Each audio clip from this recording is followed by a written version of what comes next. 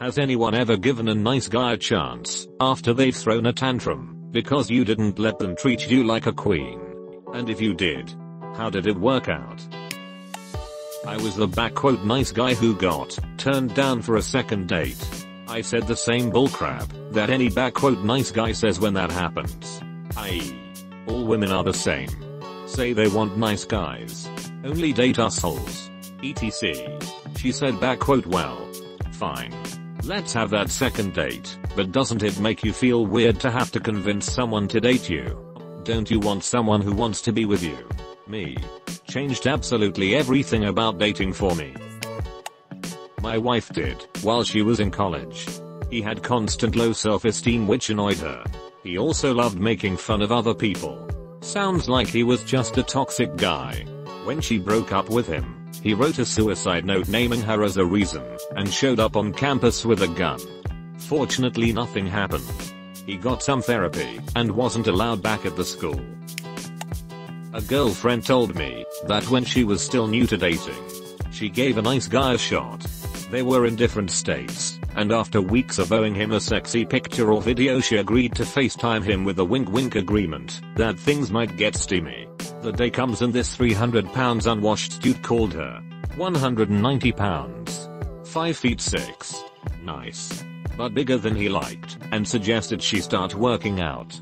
He then pushed for an in-person visit near him, so that he could show her the wonders of carnal things. She ghosted him shortly after that. Does nice guy mean timidly chivalrous in public and wholeheartedly misogynistic in private? Edited. Meant chivalrous instead of chauvinistic. Yes, I did once. And I wish I didn't. He wasn't a nice guy after all. He treated me like I was the ugly one. I never felt more crappy in my whole life than when I was with him. I should have known. Yes. The tantrums continued throughout the relationship. He was very controlling. If I was out with friends he would be upset that I was having fun without him. He ended up cheating on me and dumping me only to beg me back. He semi-staked me for a couple of years. Had an online blog about what I did each day and tried to befriend my exes. I dated a guy in high school. Relationship was okay, but it was long distance, so we amicably ended it. He was the one that brought it up and I agreed. Fast forward 6 months and he randomly messages me. Everything is friendly, until I mention that I have a new boyfriend. The conversation did a quick 180 from hi how are you to you'll never find someone like me, and how could I start dating again so soon? I blocked his ass real fast. And he was right. I never did find another guy like him, because I married the new boyfriend, and we are still together 18 years later. Way too many times in college. I had guys in the friend zone who I decided to give a chance, because I was stupid, and I felt sorry for them. My last straw was when a guy took me shopping. I said yes in lonely desperate on a Friday night. This was a Saturday afternoon.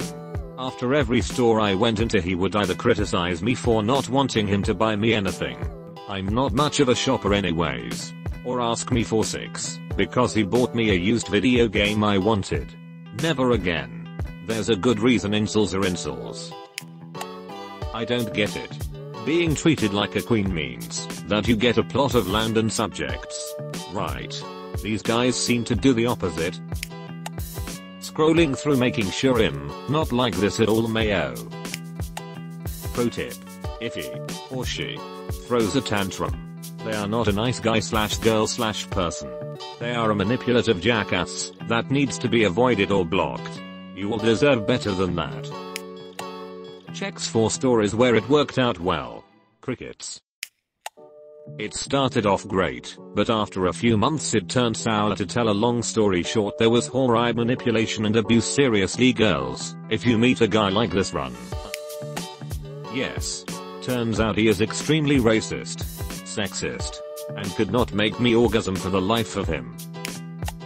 This has happened to me like 3 or 4 times. where a guy became almost obsessed with me and everyone told me I have to date him, and I'm nasty if I didn't, and one of the guys even said he doesn't think he could live if I didn't date him. So all these guys I dated and all of them failed within literally days. Either they then just act like your friends or they want to know everything that's happened and be around you 24/7. Or make you feel like you've done something wrong. I hate when people pressure you to date someone because you're such good friends but he really likes you. You have to give him a chance. Duck you.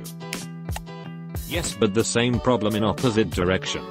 Dated a girl where we had been friends for a while. She shot me down in my teens, but we stayed friends. Talked all the time. Eventually she decided to give us a shot.